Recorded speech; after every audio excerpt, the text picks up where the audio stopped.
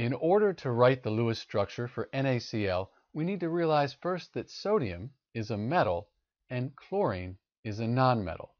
That means we'll have an ionic compound. Ionic compounds transfer electrons when they form chemical bonds. We also need to know that sodium is in group 1 or 1A and it has 1 valence electron.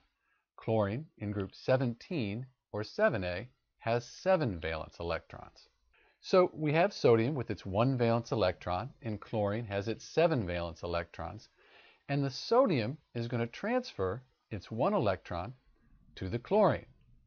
When it does that, the chlorine now has 8 valence electrons, so it has an octet with a full outer shell. The sodium lost an electron, and electrons are negative. So when the sodium lost that negative, it became positive. The chlorine gained an electron, so now it has a negative charge.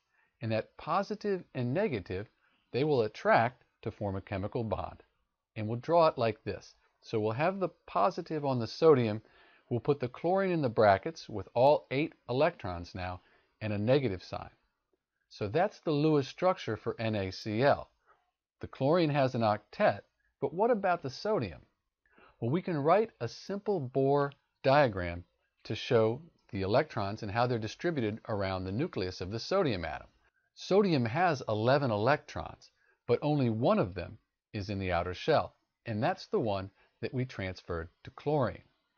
When we did that, that outer shell on the sodium, it's empty, so it's really not there anymore. That effectively means that sodium now has a full outer shell. The chlorine has a full outer shell, and they bond together to form sodium chloride. So that's the Lewis structure for sodium chloride. This is Dr. B, and thanks for watching.